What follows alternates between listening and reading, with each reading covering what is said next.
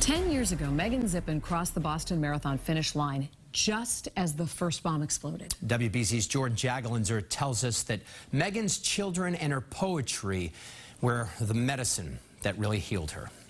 Survivors don't write love letters to their bombers. We post lost signs on neighborhood telephone poles.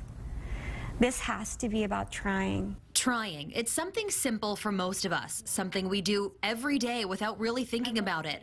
But for Meghan Zipin, trying became a method of survival after crossing the Boston Marathon finish line in 2013. As soon as my foot hit the finish line was when the first explosion happened. When the second one happened, that's when my brain kind of dropped into this space of, like, this is not normal. Something is not okay.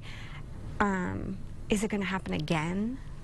And then also, like, oh my God, the girls. The girls, two of her closest friends, who just moments before were blowing her kisses on the sidewalk, cheering her on. I knew they were in the sidewalk. I knew they were in the smoke, but I couldn't see them. Her friends suffered life-threatening injuries that day. While Zipin didn't have any physical injuries, her life was changed forever. Zipin has struggled with survivor's guilt, PTSD, and severe anxiety since that moment. If you talk about survivor's guilt, like, it basically was that there was just more people around me to absorb the injuries before they got to me. She suffered from near daily panic attacks, searching for a path forward. When the sidewalk blows up that you're walking on, it's hard to walk on the sidewalk and think that it's not going to blow up again.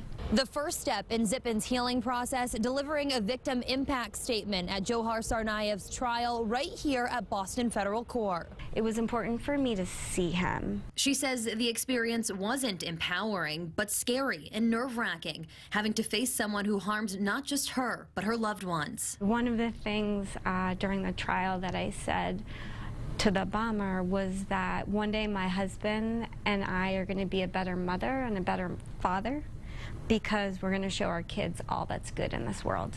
And that's exactly what the Zipin family has done, welcoming 3 boys into the world, focusing on enjoying the little moments, enjoying the good. I have a different flavor of joy than I had before the events.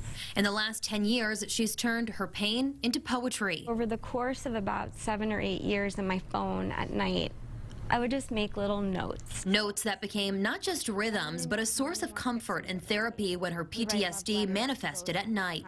Survivors write love letters. We grow bigger hearts. We feel deeper gratitude. And you talk about your 3 boys. How do you plan on one day telling them how the bombings changed you? One day I will tell them that they are the magic that helps, like, turn their mama around. Her boys, a reminder of life's greatest blessings, giving her the push she needed to be present.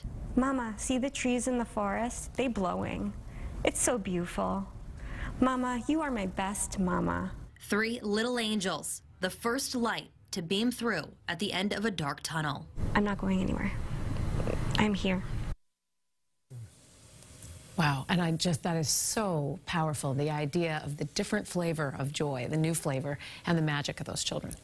I'm so glad you said that phrase, because that's the phrase that struck me, a different flavor of joy. It's nice to see the smile on her face after what has obviously been not just an extremely tough day that day, but the 10 years have followed. So many people still battling the scars from that day. Yeah, and we can all support one another. No question. And it's beautiful. Meghan's book of poems, First Light, comes out on April 15th, one Boston day. We'll be right back.